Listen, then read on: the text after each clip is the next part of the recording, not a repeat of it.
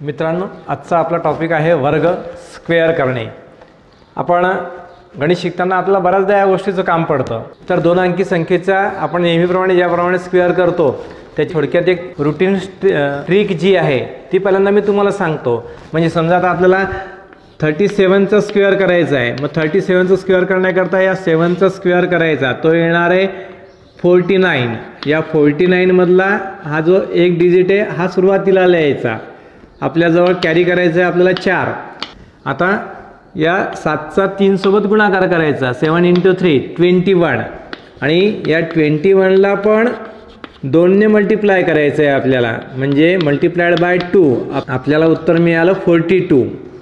या 42 मध्ये हे 4 जे आहेत हे कॅरी करायचे आहेत आपल्याला आणि या ठिकाणी ॲड करायचे आहेत। तर हे आपलं आन्सर आलं 46। या ठिकाणी आपण 6 लिहूया।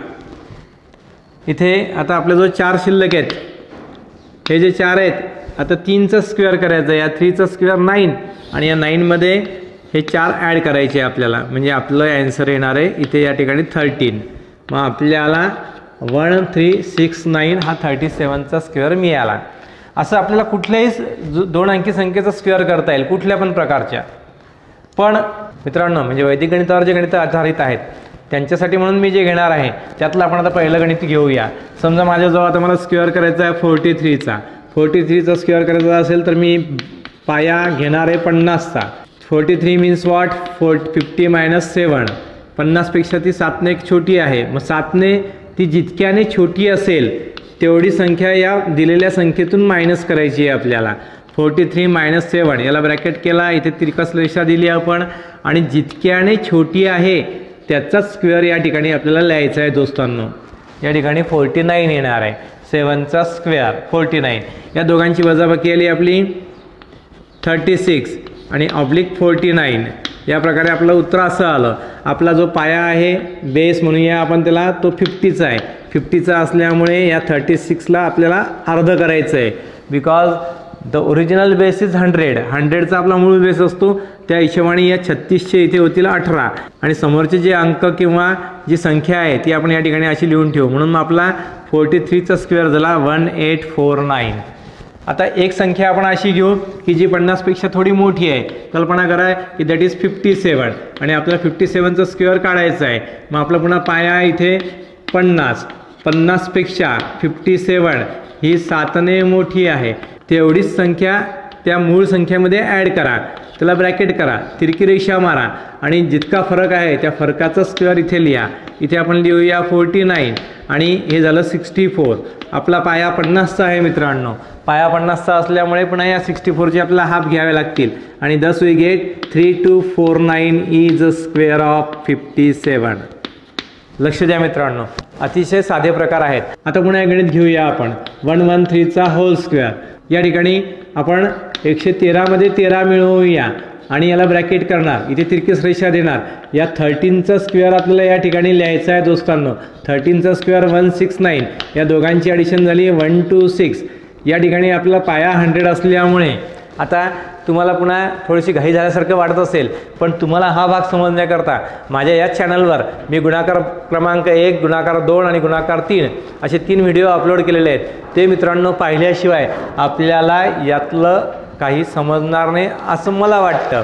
आपल्याला हे जर समजलं असेल तर मी तुम्हाला धन्यवाद दिलंच, त्याचा काही प्रश्न नाही आहे। पण आता हे 69, पाया आपला 100 आहे, 100 मध्ये 2 शून्य आहेत, म्हणून फक्त 2 डिजिट या ठिकाणी ठेवायचे। हा जो उरलेला 1 आहे, हा 1 आपल्याला इकडे ॲड करायचा आहे। मग 12769 it is the square of 113। अशा तऱ्हेने आपल्याला 100 पेक्षा मोठी संख्या असेल तर ते तितके ॲड करायचे जितक्याने ती मोठी आहे। जर ती छोटी असेल, suppose it is 91 hole square, मग 91 चा होल स्क्वेअर, मग 9 ने छोटी आहे। छोटी असेल तर आपली पद्धत ठरलेली आहे, फक्त इथे पाया 50च्या ऐवजी 100 येईल। 100 पाया आल्यानंतर आपल्याला या ठिकाणी इथे 1/2 करण्याची आवश्यकता पडणार आणि काम अतिशय सोपं होईल।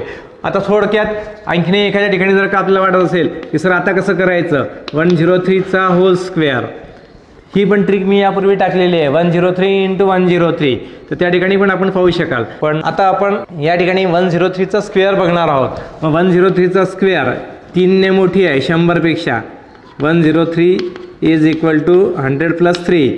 या ठिकाणी म्हणून 103 मध्ये 3 मिळवायचे, इथे ऑब्लिक या ठिकाणी आता 3चा स्क्वेअर करायचा आहे दोस्तांनो आपल्याला. हा 3चा स्क्वेअर आला 9 आणि इथे आला आपलं उत्तर हे 106. पण मित्रांनो आता इथे एक अडचण निर्माण होऊ शकते या 9च्या ठिकाणी. इथे फक्त ही एक अंकी संख्या आली आपल्याजवळ 9, म्हणून त्याला एक अंकी न ठेवता त्या ठिकाणी आपल्याला 09 असं त्याचं रूपांतर करावं लागेल. म्हणजे 2पेक्षा एक्स्ट्रा आलं तर इकडे ॲड करायचं आणि 2पेक्षा जर कमी आलं तर या ठिकाणी 0 ॲड करायचं आहे. हे लक्षात असू द्या. या ठिकाणी हे 106 आपण लिहून काढायचं आहे.